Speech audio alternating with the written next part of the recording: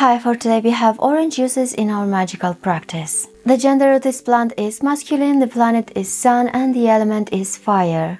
You can add dried peel and seeds to love sachets and use orange flowers for sachets designed to wed to let it please. Also, if you use dried flowers in a bath ritual, it will make you more attractive. Think of a question that can be answered with a yes or no while eating an orange. Then you can count the seeds in the orange, and if they are of an even number, the answer is no. If it's odd, it's yes. Oranges are considered symbols of luck and good fortune in the Chinese culture. Orange peel is added to prosperity powders, incenses, and mixtures. Orange juice can be drunk on rituals in place of wine. If you drink an infusion of orange peels, it can help you not to get drunk. The water distilled from orange flowers can be added to love and lust potions and baths. Orange flowers can be used in weddings for workings regarding romance as well as fertility. Because this fruit is linked with the sun, I would add it to any workings regarding growth. Sun gives life to us and our planet. It nourishes trees and plant life. A flower can grow from a seed and bloom with the nourishment of the sun, so I would add this type of intention to nourish any workings where growth is involved, like business growth, relationships, friendship, career growth, and so on. Orange can be used to bring confidence, a feeling of well-being and happiness. The dried peel can be added to incenses or